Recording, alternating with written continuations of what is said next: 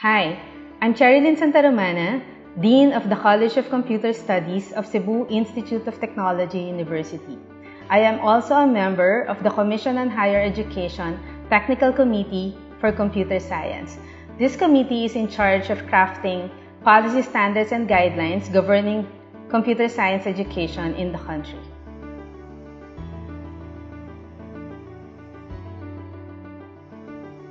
Let me answer this question by referring to you to a document which is considered the Bible of all computing curricular programs being followed by all universities in the world. This is the Computing Curricula 2005, covering the differences among the various degree programs in computing, computer engineering, computer science, information systems, IT, and software engineering, and was developed by the Association of Computing Machinery, together with Association for Information Systems and the Computer Society. This is the basis for all other computing curricular framework is specific to the different programs. Now let me show you by means of a graph the difference among the three programs. Here is a graph describing the major difference among the three programs. At the top column of the graph, you have organizational issues and information systems. In the center, that's software. At the bottom level, you have hardware. At the left side, you have the theoretical side, and on the right side here, you have the more applied side. So hardware, software, organization, theoretical, applied. So if you will look at the definition of computer engineering, for example, if you can see here, computer engineering covers the hardware side from the theoretical all the way to the applied, touching a little bit on software in the middle.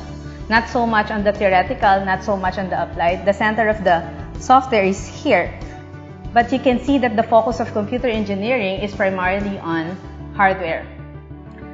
On the other hand, for computer science, you can see from the graph that it covers the center part. Now this center part is software, from the theoretical going to the more applied, but not so much on the application deployment and configuration side. So primarily, computer science is concerned about software.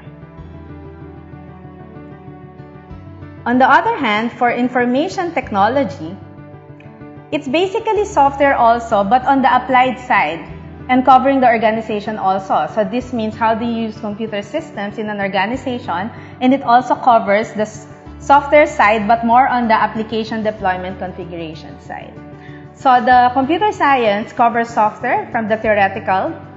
Going to the applied side, IT covers software, covering the organization, the application deployment and configuration side. But all of these three programs have software in common, except that primarily, computer science is actually covering software in general. So software engineers, software developers, and so on, programming is basically covered by computer science. Networking, databases, web, and so on, application deployment is covered by information technology.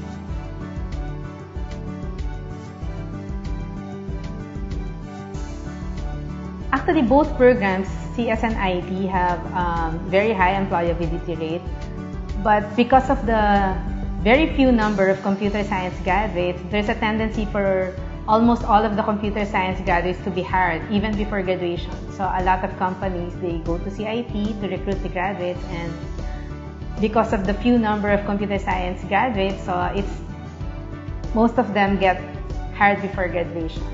But for IT, there's also a lot of opportunities because IT is broader. You can actually work as a systems administrator, database administrator, web administrator, app developer, and so on. On the other hand, for computer science, we expect that they will be hired as software engineers, software developers.